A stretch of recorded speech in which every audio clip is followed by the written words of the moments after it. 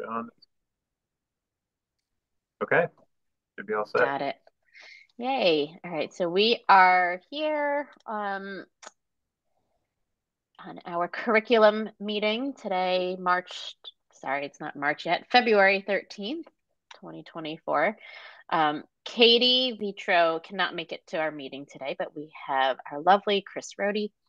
Thank you for coming, Chris. Sure. Um, I had questions about our Gates program. Um, so in short, that's gifted and talented education. Right. Um, and I feel like I don't know anything about our Gates program, and I'm probably one of many. I don't know if too many people in the Scarborough School District, parents that is, if they know much about the Gates program.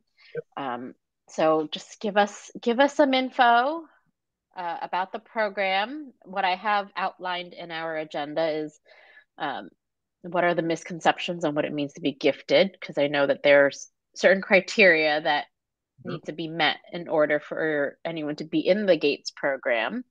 And then how the kids are identified, who assesses them, and if this is available at all levels, Yep. um, and what additional programming is offered to our exceptional students currently, Right. and what family supports there are for our students in Gates. So take it Okay. away, Chris. All right. So just to start with kind of a general overview, we currently have um, approximately 200 kids. I think our current count is 201 students that are receiving services through our kids program. And I'll give you the breakdown in a couple of minutes on what that looks like for the different areas of the different schools. But in general, the way the process works is formal identification and provision of services begins with students in third grade. So Okay. for kids in kindergarten, first and second grade, um, there's some informal consultation, and that's provided by our Gates teacher at the Wentworth School. Um, Her name's Claire Ledoux. And so she can do some informal consult and some in-classroom enrichment with students and working with teachers at the K2 level. And this would be based primarily on two sources of information. One would be results on iReady assessments, and the other would be, just teacher recommendation. Okay, so Claire's available on an informal basis for that. Starting in third grade, identified students can receive services for language arts, um, math, and also visual arts as opposed to music. And those services can continue from third grade all the way through to graduation. Um, One change that happens when we get to sixth grade and middle school is that we also include music as an area that we identify students for, as well as science and social studies. And I'll talk a little bit more about what those services look like in a minute. Um, Okay. so that's just kind of a broad overview, right, of the sort of the grade span and the different areas that we look at. So in terms of numbers, right now I'll start with Wentworth. So at Wentworth, we had 19 students receiving Gates in language arts, 14 in math, two in visual arts. At the middle school, we have 20 students identified for language arts, 23 for math, 10 for science, 11 for social studies, 19 for art, 12 for music. And then at the high school, we have 34 in language arts, 55 for math, 32 for science, 13 for social studies, 45 for art, and 17 for music. Um, so would it be helpful for me next just to kind of talk about a brief overview of what the service model looks like, 3 through 12, and then I can talk about identification after that? Yeah. Well, before you get into that, can you tell me why K through 2 is, I mean, it's informal consultation versus a formal consultation, and then get into the rest of that stuff. Yeah. That's a great question, Jenna. That's been the model as long as I've been here. So this is my second year, as you know, in the role as director. And my Yeah. as assistant director, I didn't really work with the Gates program. And that's a question I haven't actually asked the Gates team, so I can go back and get some information on that. I'm Yeah. not sure, but that has been our model, I know, for as long as I've known about it. So yeah, I can check that out and get some answers for you. And who is on the Gates team? Who are these people?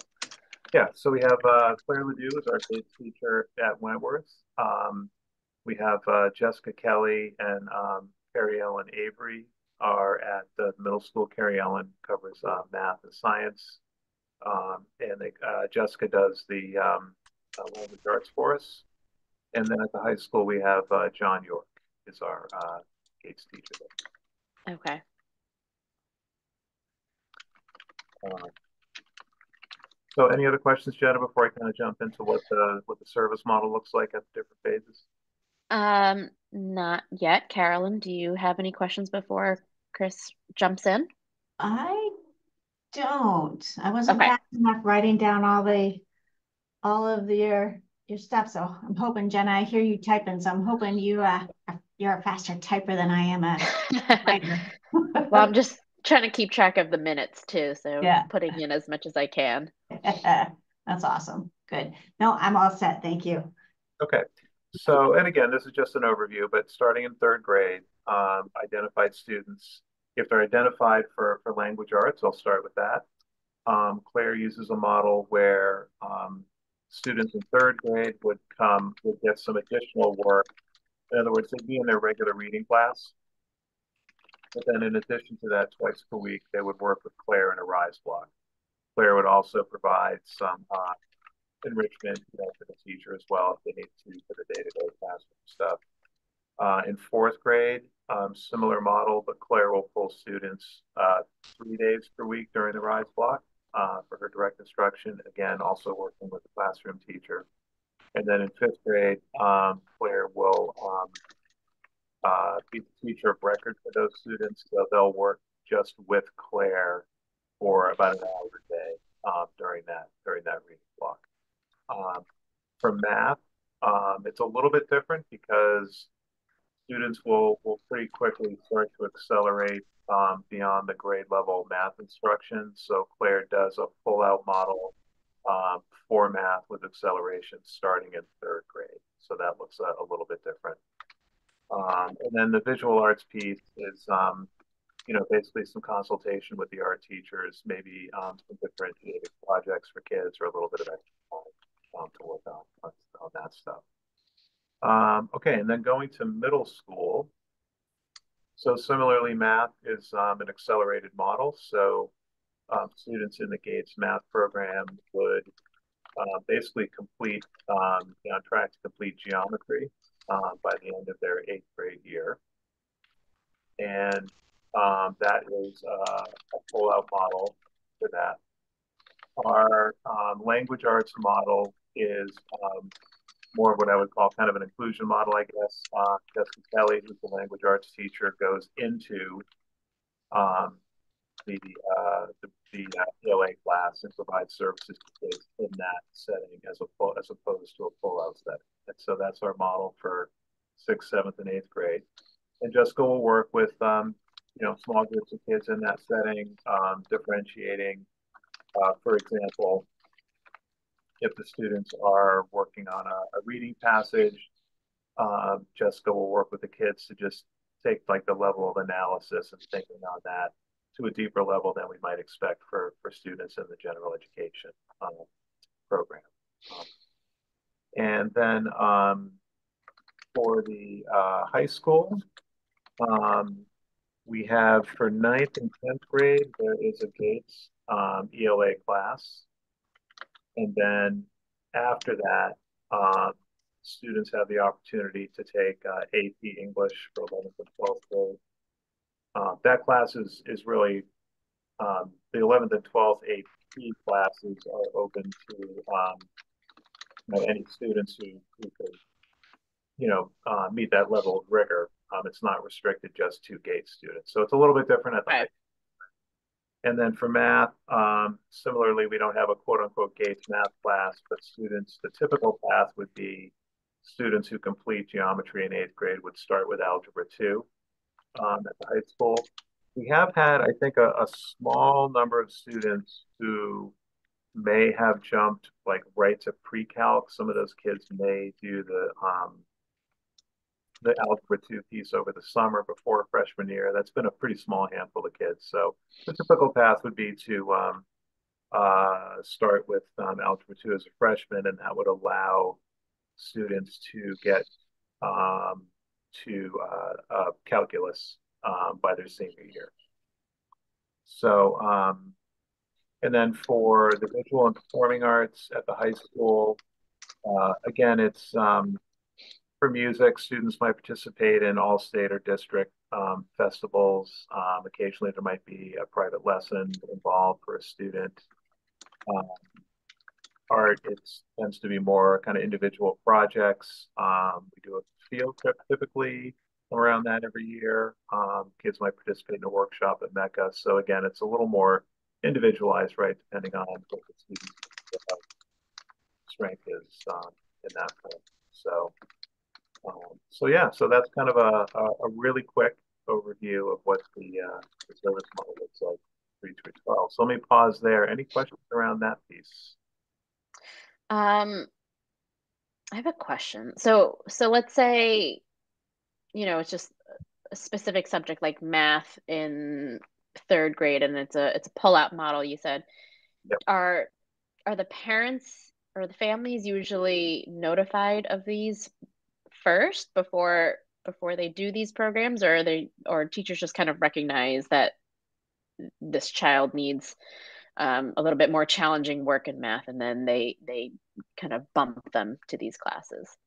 Yeah, a great question. And it might make sense for me to talk a little bit about the eligibility criteria. Okay. I think will kind of answer that question, Jenna. So, Okay. so we do have a formal identification process for GATES. And this does make, students working through the GATES program, that's probably the biggest difference as opposed to kids getting differentiation and enrichment from their general education teachers, right? So the basic piece that we're looking for both language arts and math is we start with an achievement screener. So for 2nd graders in the spring of 2nd grade, it would be the eye level assessment. And then moving forward from there, it would be the NWPA, which we're now giving twice per year, right? That's our main state assessment, given in the fall and the spring. So we use that as a screening tool, and what we're looking for are students who are scoring in the 98th percentile or above on either the language arts portion, or for some kids, both. So when we have a student who has met that initial screening criteria, the next step is the GATES team will check in with a classroom teacher and get some thoughts on what the student's day-to-day performance looks like. And then we would reach out to parents to see if they are interested in us doing the second step of the screening, which would be to provide an assessment called the COGAT, which is essentially like a cognitive assessment. Okay. And we look at, again, a score of 98th percentile or above as kind of that final piece of eligibility. And Okay. for language arts, we're looking for a 98th percentile or above on what's called the verbal battery of the COGAT. And for math, we're looking at a 98th percentile or above on the quantitative composite score. So you don't have to get like a 98th percentile higher COGAT. We're looking at those specific areas because the thinking is that aligns kind of most closely with that underlying academic skill. And just a quick note on that, we have had some changes right here in Maine around our Maine state assessments over the past 4 or 5 years. And so, Mm-hmm. and then the other piece that we are doing this year is we're moving to the most recent version of COGAT, which is a COGAT 8. And Okay. so part of what we will look at, and by we, I mean myself, Katie Vitro will be involved as well, and our Gates teachers. We'll look at the kind of what the results are looking like coming back for kids, because the norming criteria might be a little bit different, right, for new assessments. So it will be something for us to look at in terms of, are we still capturing um, uh, our kid, did the results still make sense to us as a team in terms of qualification for staying with like that 98th percentile given these new tests? So Hmm. that's something we would look at anytime. We had a new assessment and we just have to one new-ish one with Maine State NWA assessment, and then the COGAT being an update for the previous version. So yeah, so that is a snapshot. And to go back to your original question, Jenna, for sure, we would always, reach out to families to let them know, your child is out, we want to give the COGAT. If we give the COGAT and the student passes, then at that rate that we're looking for, then we would let the parent know that. Certainly, if a parent ever wanted to opt out, we would never, of course, say no. You have to take the Gates path. So that's really up to families, and they get a notification about that. And then Yep.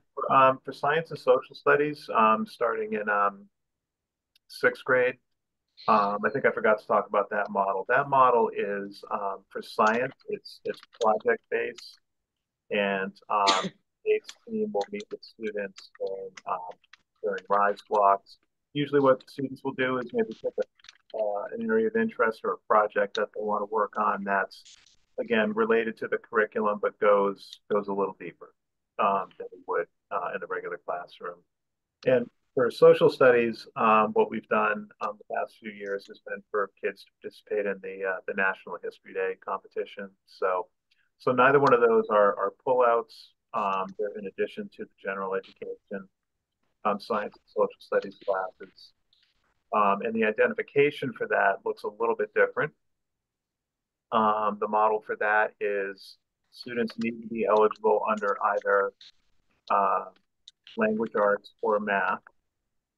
And if they are, what happens is students and teachers will get what is essentially kind of like an interest inventory or an interest survey. And what we're looking for there is just a sense from students about whether, is this, let's say science, for example, is this really an area of passion for you that you want to dig into, more deeply? And in turn for teachers, what we're looking for are, students who are not just talented, because obviously we've got lots of talented kids here, but also kids that really have a deep interest in going further, with that subject matter. So similarly, parents would be notified about eligibility decisions for that piece as well. And the visual arts and performing arts, that's typically portfolio based, right? As you said. So, Yeah. all right, that was a very long-winded answer to your question. That's okay. I Or, needed it. okay. Do you want to jump back to some of the other questions you had at the start? Just remind me what some of those were, Jenna, and I can speak to some of All those. right, let's see. I've kind of typed all over the place here. So, um, family supports. Are there family supports for students that are in Gates? I mean, I assume that, I mean, from what you're explaining, that there's a lot of things related to the gen ed curriculum, but then things go a little bit deeper. But then there might be some really exceptional skills that we're looking at here. So just wondering if there are family supports for students in our Gates program. Yeah, great question. I think, Jenna, that would be uh, mostly what I would characterize as informal supports, right? So Okay. they had a question, for example, of let's say a family of a fourth grader with a student who was in for language arts, really wanted to know, what would be some activities they could do over the summer, right, to deepen their understanding and their skills. That would be probably an informal conversation with Claire, Ledoux, the Gates teacher, and I'm obviously I'm biased. I work here. I think we have a fantastic Gates team. They're all very skilled, but they're also people who are really deeply invested in the kids that they're working with. And so they would be the primary person I would point the parent to would be to say, hey, reach out and chat with your Gates teacher. And they would be a great resource. They're connected with other Gates teachers, in our Southern Maine area as well. So they've got a whole team of people that they can reach out to if a parent has a question and they don't have a ready answer for it. So they're a fantastic resource, sure. Yeah. Yeah. Okay. You already answered the additional programming that might be offered to our students. And then you answered how they're identified. Oh, I have on here misconceptions on what it means to be gifted. And maybe it's kind of a loaded question, but that there is a way, obviously, that we identify what it means to be gifted. I could easily come in and say, Chris, I think my child is super bright and gifted, but falls short of the criteria. So what are these misconceptions that parents might run into? They think that their child is super bright, but they might not be categorized as the gifted Yeah, yeah. group. Well, I think the first response I guess I would have to that question, Jenna, would be if you were to ask 10 different people, what does it mean to be gifted? You might get 10 different answers, right? So what we're thinking about here, I think, in our world is kind of our narrow, what I would call a relatively narrow definition of gifted, right? Where we're looking at very specific achievement and cognitive criteria to answer that question in terms of eligible school services. Um, in terms of uh, how to define that more broadly, I think the other misperception I think that some people have is that um, I'm not sure everybody knows the level of differentiation, right, that teachers do every day for kids. And I think sometimes people worry, and I certainly hear the same thing with one of my other hats here, right, in terms of special education services. Like we'll hear, parents worry if, well, my student's not eligible for Gates or for special education, that they're not going to get the help that they need to be successful in school. And I think, um, people who aren't here every day, working with our staff every day, may not always understand that the tools that teachers have available um, to do a lot of that enrichment, for very talented kids in the day-to-day work in the classroom. And we certainly will have students who are occasionally sort of officially on watch, I guess, for a Gates program. These might be kids, for example, who score like a 96 or a 97 percentile, let's say, in the fall in WPA. So they'll be on watch with our Gates staff. They'll check in with that student's classroom teacher, see if they need some help with enrichment and those materials. There's definitely other ways that we as a school work really hard to make sure kids are getting what they need in terms of enrichment, challenge, and keeping them interested in what we're doing here today. So Jen, I don't know if that helps answer that question or if you have any follow-ups to that. No, I don't. Carolyn, do you have any additional? Sorry for my Ziggy look that I have here today. You get me from here up. But yeah, Chris, you just hit on it a little bit. My initial thought was, wow, 98%.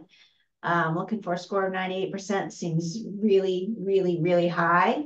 And is there a reason for it to be, 98 versus 95? Or what is that bit of a differential there? Yeah. So part of that is, Carolyn, is based on some rough guidelines that we get from Department of Education around the percentage of students that, they kind of see as being like an appropriate guideline for the number of kids that would be receiving services. And I don't have those numbers with me this afternoon. I want to say the state guideline is somewhere between 5 and 7% student population, somewhere in there. And we're typically identifying maybe a percentage point or two above that. Again, I don't have that number with me today. I think last year we were at close to 8%, between 7 and 8%. So if we were to extend that percentage down, let's say to 95%, we would have, a much, much higher rate of identification. And uh, that would take us pretty far out of kind of that ballpark range, right? That Department of Ed gives us. So that's kind of a loose guidepost for us, Carolyn, I guess, in terms of how we know that 98% kind of works or doesn't work. And so that's I think that's how I would. Yeah. So does that mean like maybe other school districts to get that percentage may have a 95% criteria to get the percentage of students into the gifted program? Absolutely. Yeah. Yeah. Okay. And I think if you were to do a survey, and we've talked about this a little bit as a Gates team, if you were to look at, other school communities in Southern Maine, you'd probably see a variety of different models in terms of what percentages they're looking for in terms of eligibility, or, are they looking more at what I would call more subjective measures, right? Are they looking more at teacher recommendation or portfolio work as opposed to a standardized score? There's advantages and disadvantages, I think, to all of those models. It's something that we, in the 2 years I've been in this role, we've talked about that question quite a bit, and we'll continue to dialogue around that. I think, if I'm not mistaken, it might even be today, last week or this week. There's I think a statewide Gates meeting happening that our group is going to jump into. And one of the questions was going to be around eligibility and what schools are looking at for that. So there's no guideline from Department of Ed that you have to use the NWEA or you have to use a COGAT. So there's a lot of local discretion around how that eligibility model is put together.